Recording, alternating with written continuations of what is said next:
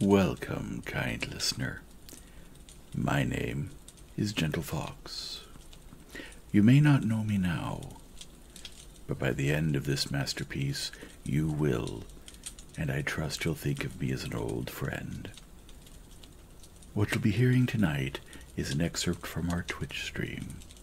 I hope you'll enjoy that extra ambiance and my soft-spoken voice as we explore Leo Tolstoy's classic, Anna Karenina.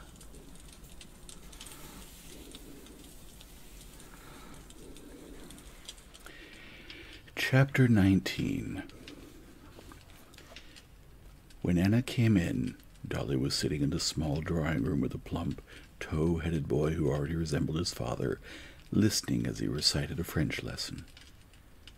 The boy was reading, his hand twisting and trying to tear off the barely attached button of his jacket. His mother took his hand away several times, but the plump little hand would take hold of the button again. His mother tore the button off and put it in her pocket.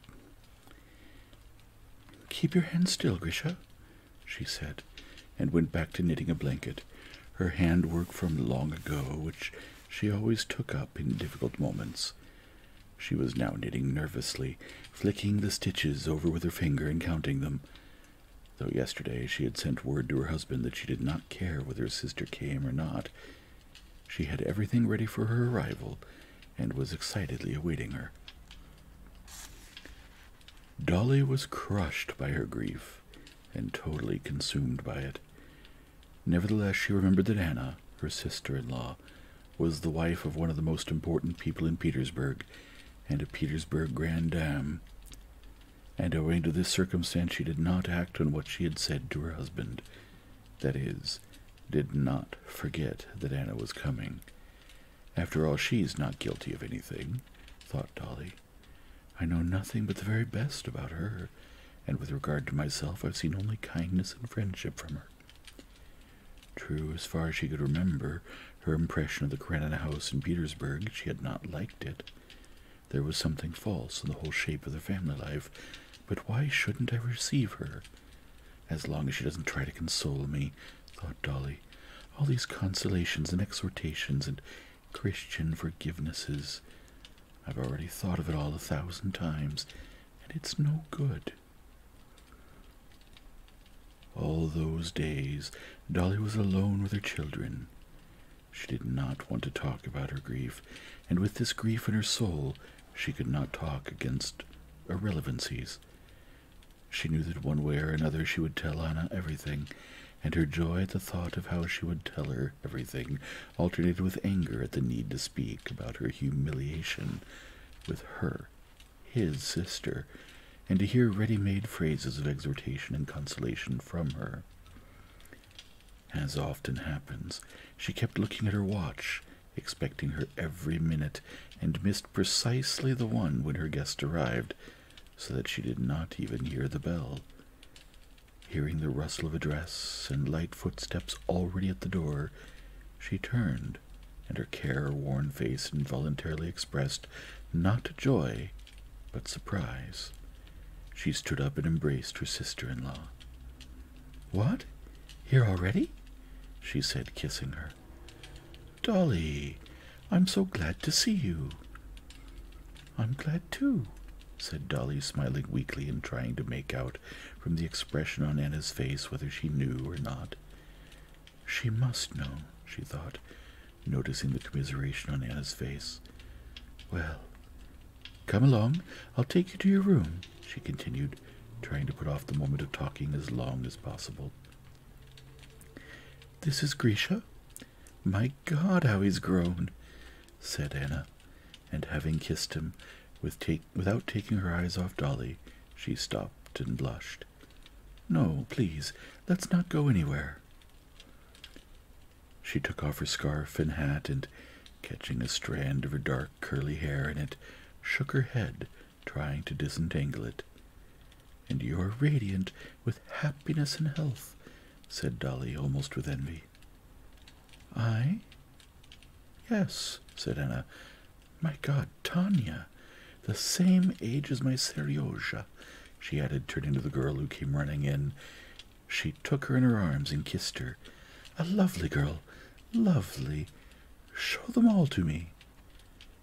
She called them all by name, remembering not only the names, but the years, months, characters, illnesses of all the children, and Dolly could not help appreciating it.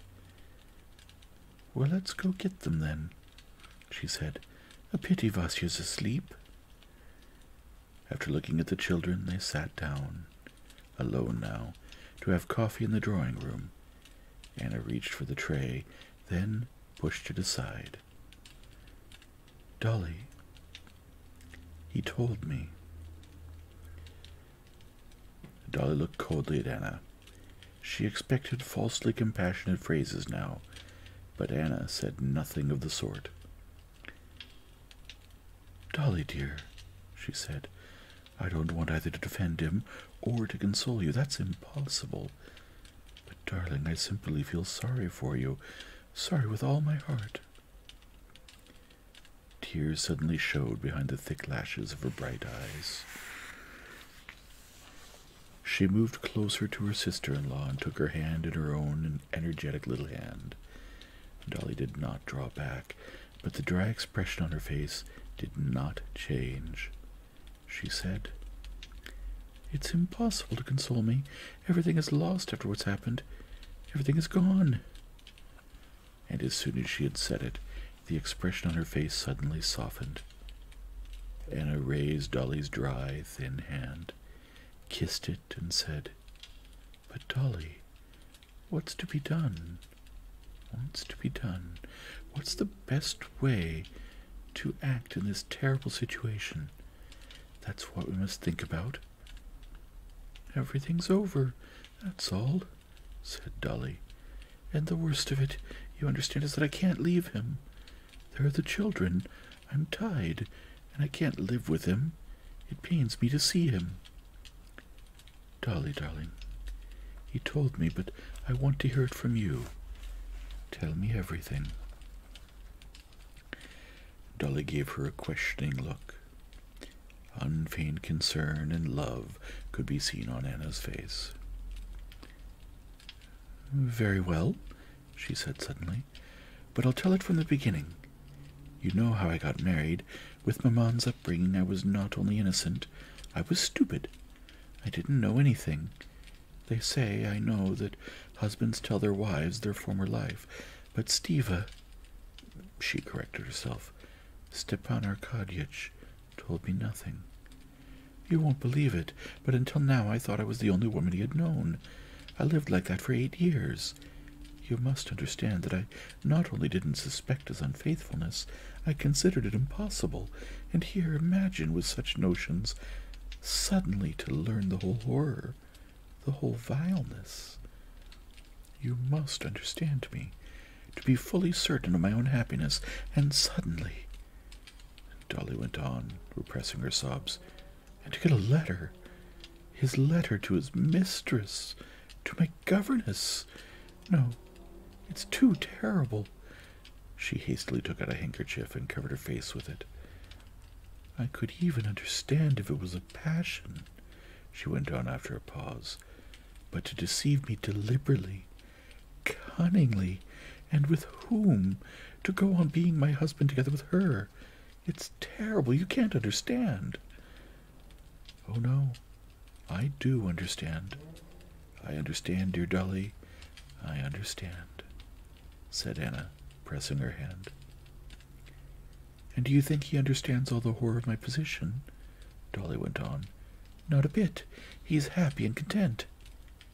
"Oh, no," Anna quickly interrupted. "He's pitiful. He's overcome with remorse." "Is he capable of remorse?" Dolly interrupted, peering intently into her sister-in-law's face. "Yes, I know him. I couldn't look at him without pity. We both know he's kind, but he's proud, and now he's so humiliated. What moved me most of all," and here Anna guessed what might move Dolly most of all, "there are 2 things tormenting him, that he's ashamed before the children, and that Loving you as he does. Yes, yes, loving you more than anything in the world, she hastily interrupted Dolly, who was about to object. He has hurt you, crushed you. No, no, she won't forgive me, he keeps saying. Dolly pensively stared past her sister-in-law, listening to her words. Yes, I understand that his position is terrible. It's worse for the guilty than for the innocent, she said. If he feels guilty for the whole misfortune. But how can I forgive him? How can I be his wife again after her? For me to live with him now would be torture, precisely because I loved him as I did. Because I love my past love for him. And sobs interrupted her words. But, as if on purpose, each time she softened, she again began to speak of what irritated her. You see, she's young. She's beautiful, she went on. Do you understand, Anna? Who took my youth and beauty from me? He and his children. I've done my service for him, and that service took my all, and now, naturally, he finds a fresh, vulgar creature more agreeable. They've surely talked about me between them, or worse still, passed me over in silence. You understand? Again her eyes lit up with hatred. And after that he's going to tell me... Am I supposed to believe him? Never. No, it's the end of everything. Everything that made for comfort, a reward for toil, suffering. Would you believe it? I've just been teaching Grisha. Before it used to be a joy. Now it's a torment.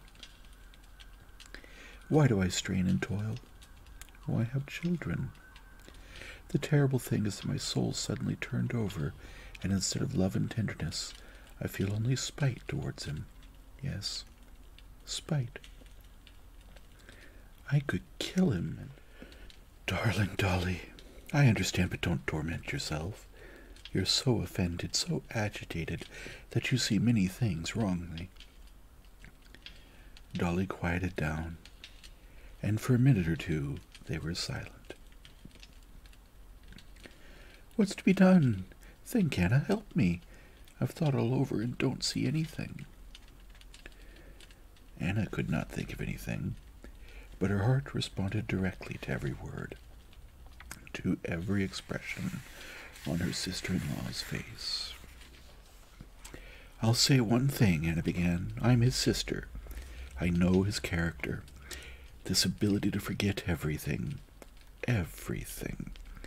She made a gesture in front of her face. This ability for total infatuation, but also for total remorse. He can't believe, he can't understand now how he could have done what he did.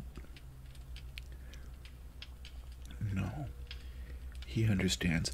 He understood, Dolly interrupted. But you're forgetting me. Is it any easier for me? Wait. When he was telling me about it, I confess, I still didn't understand all the horror of your position. I saw only him, and that the family was upset. I felt sorry for him, but talking with you, as a woman, I see something else. I see your sufferings, and I can't tell you how sorry I am for you. But, Dolly, darling, though I fully understand your sufferings, there's one thing I don't know. I don't know. I don't know how much love for him there still is in your soul. Only you know whether it's enough to be able to forgive. If it is, then forgive him. No, Dolly began, but Anna interrupted her, kissing her hand once more. I know more of the world than you do, she said. I know how people like Steva look at it. You say he talked with her about you. That's never happened. These people may be unfaithful, but their hearth and wife are sacred to them. Somehow for them, these women remain despised and don't interfere with the family. Between them and the family, they draw some sort of line that can't be crossed. I don't understand it, but it's so. Yes, but he kissed her. Dolly, wait, darling. I saw Steve when he was in love with you. I remember the time when he would come to me and weep, talking about you, and what loftiness and poetry you were for him. And I know that the longer he lived with you, the loftier you became for him. We used to laugh at him because he added, "Dolly is a remarkable woman," to every word. You are, and always have been, a divinity for him, and this infatuation is not from his soul. But if this infatuation repeats itself, it can't, as I understand it. Yes, but would you forgive? I don't know. I can't judge. No, I can, said Anna after some reflection, and having mentally grasped the situation and waited on her inner balance, she added, "No, I can. Yes, I would forgive.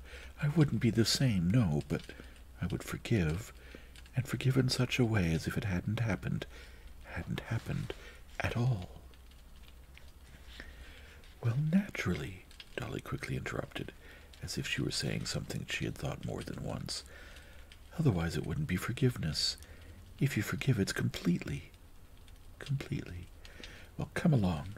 I'll take you to your room, she said, getting up. And on the way Dolly embraced Anna. My dear, I'm so glad you've come. I feel better. So much better.